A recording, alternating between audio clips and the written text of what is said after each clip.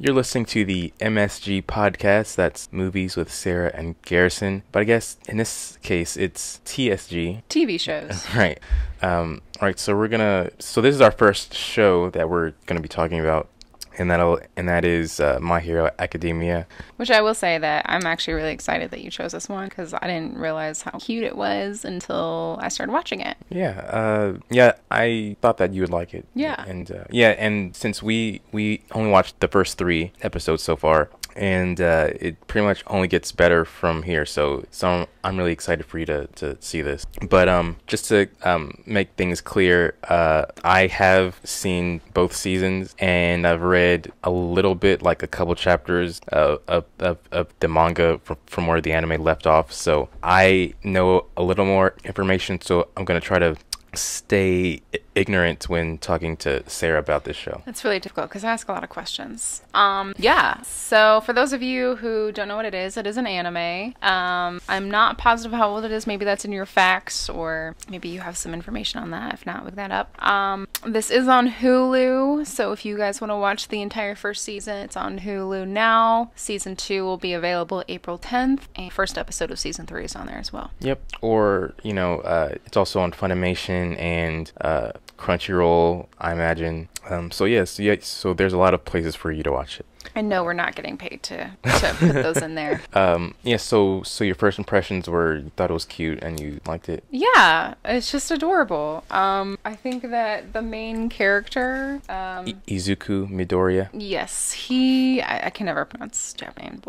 He's freaking adorable, and I like the flashbacks of him as a kid. Oh my god, bless his soul. He is just an amazing little character. Lots of fire and good character building. Yeah, that's definitely one of his strong points is his character growth, and you really sympathize for the character straight off, and I think that really helps because, as you'll see, this is like a real inspirational, heartwarming kind of a story. So yeah. Yes, I can tell that right off the bat, and I'm really excited. It's been a while since I've been super into animes. Sometimes I'll just pick one randomly, and it'll be a hit or miss. But there's been some good ones, and this I think is a really good one. So as far as the plot goes, should we kind of dive right into there? Yeah. What did you think?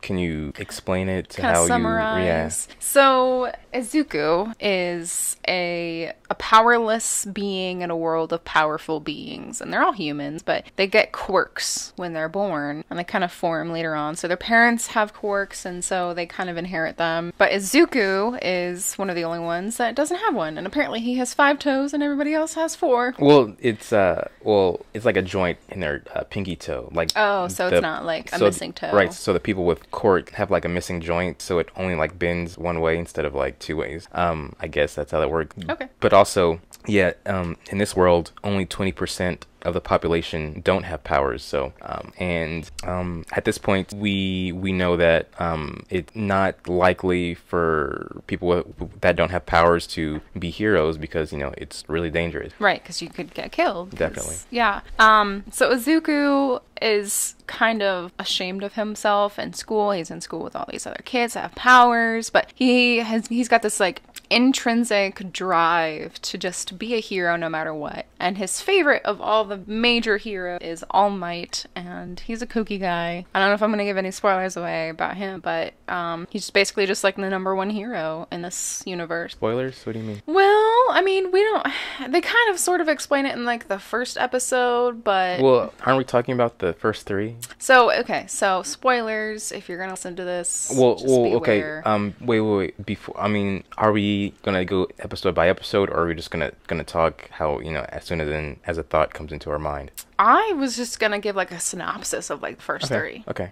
So yeah, All Might only has his powers for 3 hours throughout the day. Mm-hmm. And he actually saves Izuku, and Izuku's fangirling until All Might kind of exposes his weakness to Izuku, and then kind of come to find out that All Might will eventually train. And one more thing to mention in the first episode, Midoriya's rival Bakugo. Yeah. What do you think about him? He's a major jerk, but I feel like he's you know, like Harry Potter and Malfoy. Malfoy, yeah, kind of the feeling. Because like Malfoy was kind of like a wimp or something, right? Yeah, like a dweeb, you know. But the Bakugo thinks he's gonna be better than everybody else.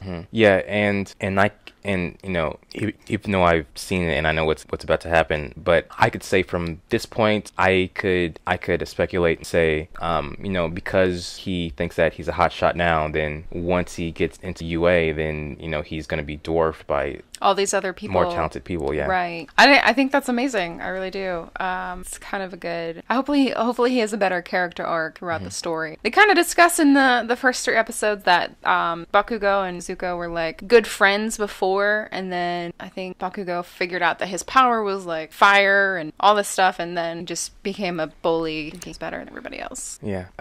So that's about it for episode 1. Episode 2, thoughts? I think that one was adorable. I think that they really exposed most of his personality. Episode 2. Kind of learn more about All Might this one. And this is when All Might it like shows his true self. Yep.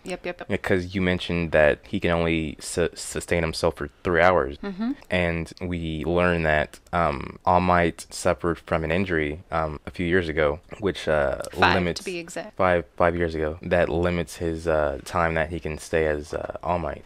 Yeah.